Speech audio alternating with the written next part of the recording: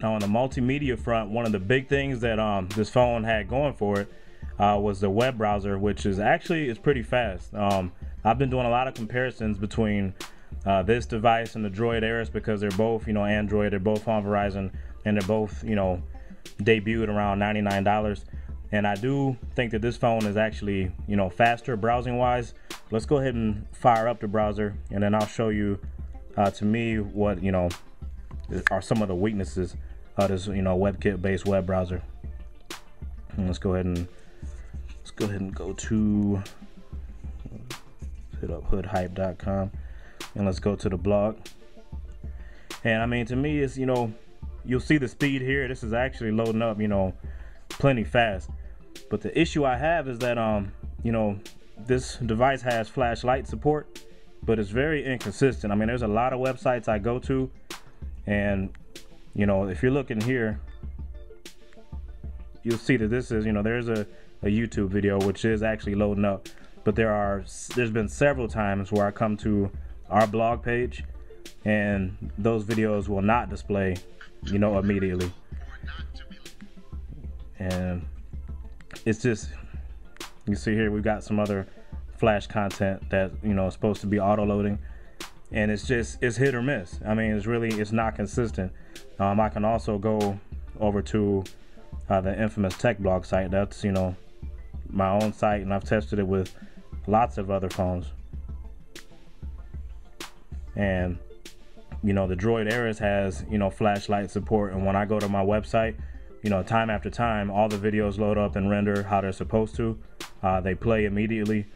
But on this phone, it's just been very hit or miss, and just crazy inconsistent. So I'm not sure if that's something that with time, maybe their first OTA update for this device, maybe those issues will be addressed. But you can see here, this was actually my video unboxing this phone, and you see there it's just a blank space. There's nothing there.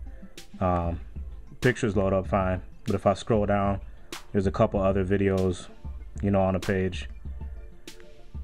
You see there another YouTube video that's just not being rendered. But then if I actually go into the post, it may or may not show up. You kind of never know. And so it's like you click on a link and you're basically rolling the dice and hoping that you come up a winner. And you see here, once again, there's really nothing there.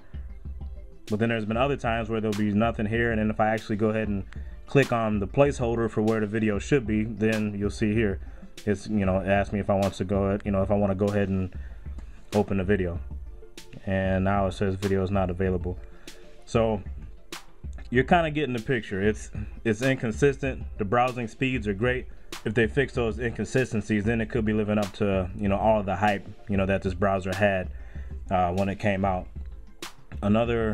To me, another sore spot is no multi-touch. You see here I can double tap, it does nothing. Pinch to zoom, not recognized.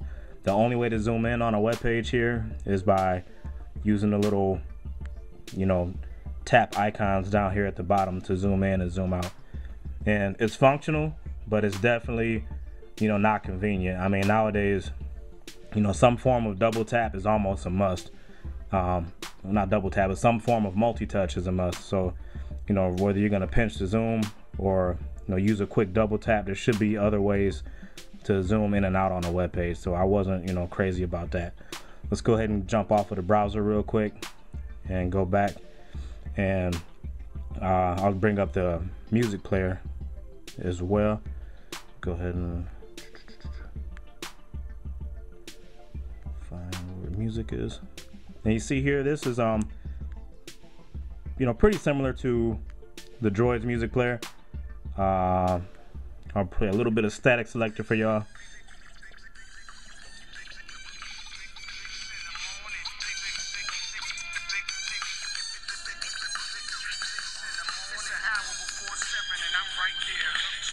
But you see there, I have to use the actual, fast forward and skip controls. You can't swipe, to go between tracks or anything like that. So it's real vanilla. The speakerphone volume on the phone is decent. So, you know, the audio does sound pretty good, but there's no options. You can't, you know, tweak the sound. There's no bass boost or anything like that. So it's just very straightforward, very basic, and still waiting for Google to really, you know, address that and, you know, hopefully bring some extra options to that media player and really just beef it up. As far as the camera, of course, it's not gonna really do me any good to take some shots there, but in my written review, I will have some sample photos. The 3 megapixel camera does not have flash, and because of that, you know, that's one of the, you know, major drawbacks. If you're taking, you know, a picture in any type of low light, you're gonna get a real gritty, grainy looking photo. If you're in a good, you know, a good spot with natural light, you can actually get an average at best, you know, photo. And I've got a couple that turned out decent, you know, in daytime, but you know, outside of that, man, if you're indoors or any type of low light, the photos really are not that good. Video recording, kind of the same way, man. It's grainy, and if you're in a bright spot, you know, you'll get average, you know, average video quality. If you're not, you know, it's not really going to be usable. So, you know, multimedia wise, man, I was really expecting this phone to shine in that regard, especially with the browser. But you know, hopefully some of that can be addressed through updates, but you know, really just kind of average scores multimedia wise. Not horrible, but definitely could have been a lot stronger.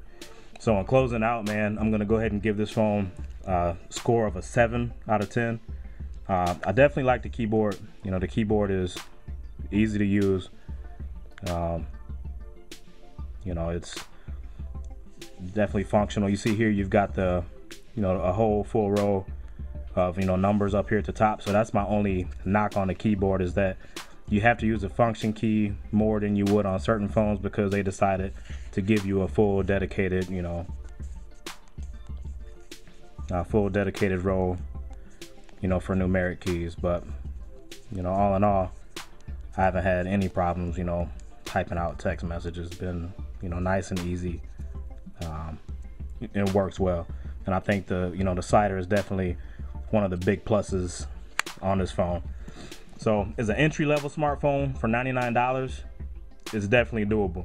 I do think that there's other phones out there that, you know, warrant consideration if you're in that, you know, entry-level smartphone market. I mean, you got the Palm Pixie Plus, you got the Droid Ares, which are both, you know, strong contenders for that entry-level market.